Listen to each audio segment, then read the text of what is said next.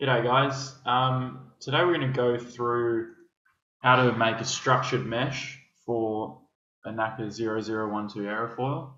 We're going to look at the geometry, the meshing, and then analysing the results in Ansys Fluent. So the video is going to have a few parts. First part will be this one where we are generating the geometry. Second part will be where we're generating the mesh. Third part will be running the simulation, and the fourth part will be analysing the results. So I've just downloaded the latest version of Ansys Workbench 19. You just go to Ansys and you can download it, free for students. There are some limitations, but for this it doesn't really matter. So let's get started. All I'm going to do is I want to do a fluid flow analysis in Fluent, so I pick this from the toolbox and drop it into the project schematic. And then that will create the project. I'm going to name it NACA 0012. And I'm going to open the geometry. So I don't have any experience with space claim. I had to play with it. It's a bit confusing for me because I'm used to using SolidWorks and Design Modeler, so I'm just going to stick to Design Modeler. So I'll open a new geometry. And down the bottom left you can see the Design Modeler is starting. So just give it a bit of time.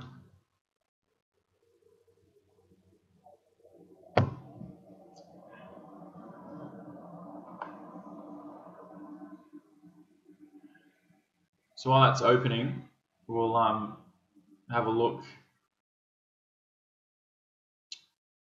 at my data file. So I've got the NACA 0012 data file that I've produced. The format for Ansys is the first column, I think it's officially called the curve number, but I could be wrong. So essentially for this one it's all one curve, so that's just all ones. The second part is the point number. So I've got 200 points to represent my aerofoil, and the most important thing is that the last number in that column is a 0, so that tells Ansys that it's a closed curve. And then we've got the X and Y coordinates here and the Z coordinates. So all I did to get those coordinates is go to the airfoiltools.com website. I've put in the 0012, which is a symmetric aerofoil 12% thickness. I put in the number of points there. I've put cosine spacing so we get some better resolution around the nose, and close the trailing edge so we get a pointy bit here. Generally when you generate a NACA aerofoil, you don't have a closed trailing edge because the mathematics doesn't produce that. So they've done something here to close that edge, so it's a perfect vertex. Then I've just copied those numbers, and that's what is in this data file here. So that's pretty straightforward. Now we're going to go to the Design Modeler, which is opened, and we're going to import these coordinates. So what you got to do is you go Concept 3D Curve, definition from coordinates file, which I just showed you. So what we're going to do is find that file. I just named it NACA 12. It's a text file, and then you click Generate. So can't see anything here. So if we go up here to the top, we can zoom to fit, or you can just press F7, and you can see there's my aerofoil. So the next thing that we're going to do is we're going to create a surface from that. So we need to go to Concept again, Surface from Edges. We're going to click on that edge, and we're going to click Apply, and then Generate. So now we have our surface aerofoil, and we are good to go with starting to make the domain.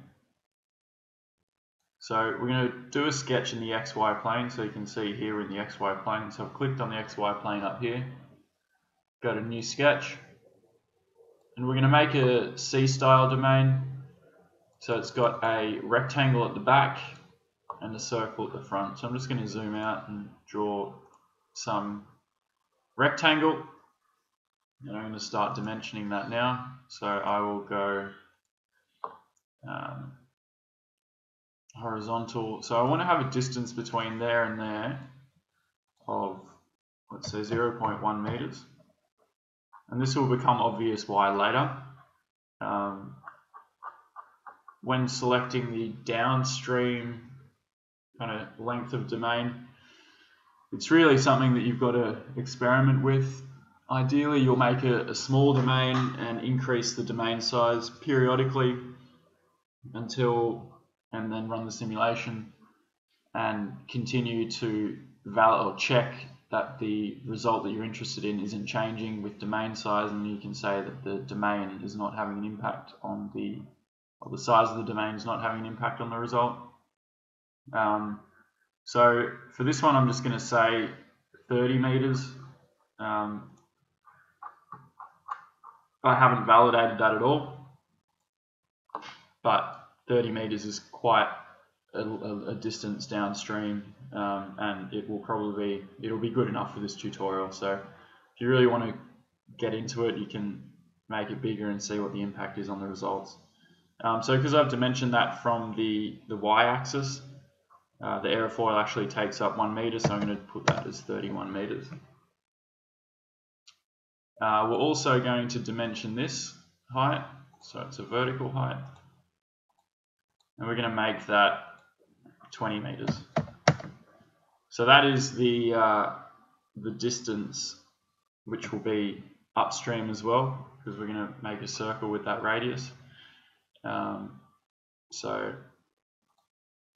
we'll dimension that here too, so we know that's in the middle. Perfect. So what we're going to do now is we will create the circle. So we're going to go to draw,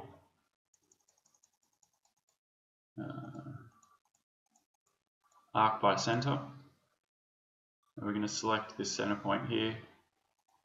And we're going to go all the way up here to P, where it's found that point, and then we should get another P there. We're now going to trim this part out. So we go to modify, trim, because we don't want this, otherwise it'll create a couple of surfaces instead of just one. So you can see now here this is red. It's because this dimension is fixed and it's saying that it's over constrained, so we can just delete one of those dimensions. Now it's sometimes a little bit difficult to actually get it.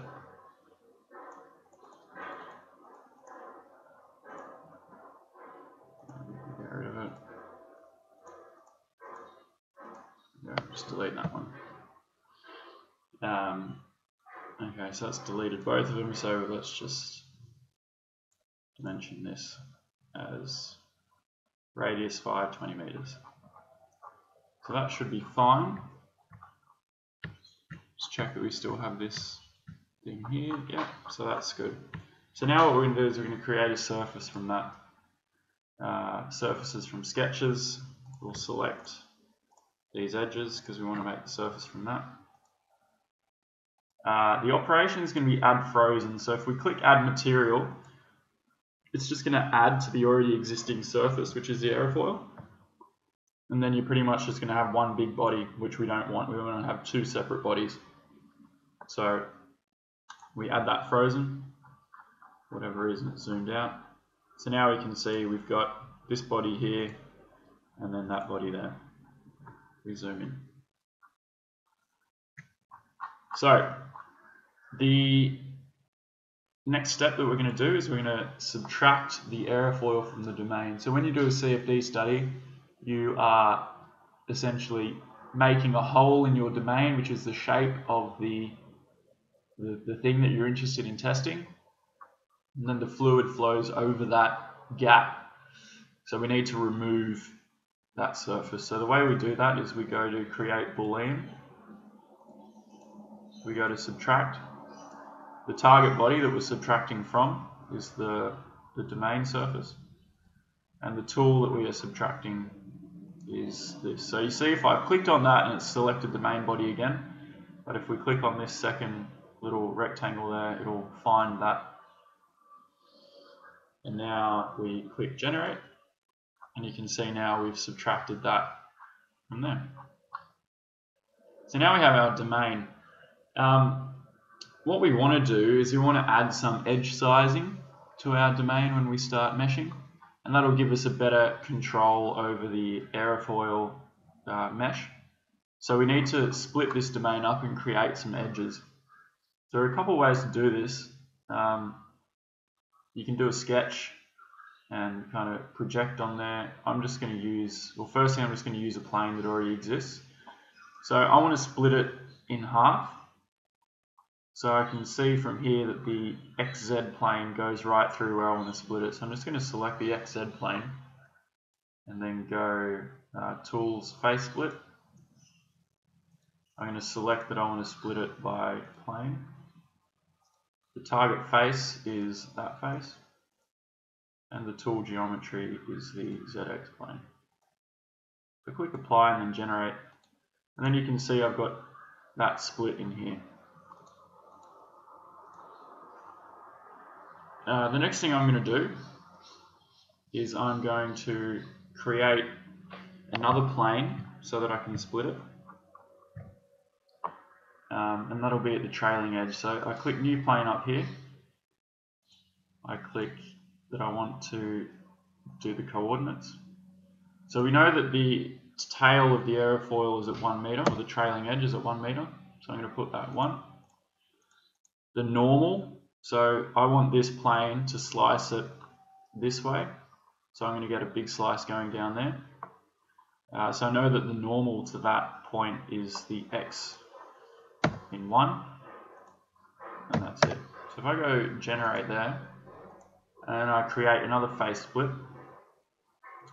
which is, where to go? There. So again, I'll change this to plane. Target face will be both of these faces, and the tool geometry will be the plane that I just created. And I click generate. So you can see now that's split in 4 points.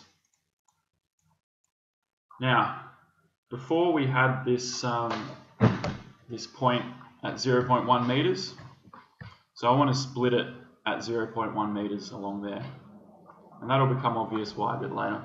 So I'm going to create the last plane from coordinates again, because I know the coordinates. It's going to be 0.1 meters. The normal will be 1 in the X direction, and that's 0, so I click generate. Then you can see that that's created that plane there at the nose, and I'm going to do one last face split. So I want to select the plane. The target faces will be these two, because that's where the plane's intersecting, and the tool geometry will be that last plane, and I click generate. So now you can see I've got 6 separate parts of my domain. And the reason that I've split it here is because we want to have a bit of edge control over that edge on the nose, of both these edges. So what we're going to do, again, it will become more obvious in the next video, we're going to map this edge up to this edge, and that edge down to that edge. And we're also going to be mapping that edge to that edge to that edge to that edge, and then these edges down. So I'm going to put some sizing controls on there and then create a face mesh, but we'll get into that later. So we've got 2 bodies here. One thing that you can change is go to fluid solid, and we're not looking at a solid, we're looking at a fluid, so we're going to change that. And that's pretty much it. So the next video will be meshing this, and we're going to use the meshing module for that.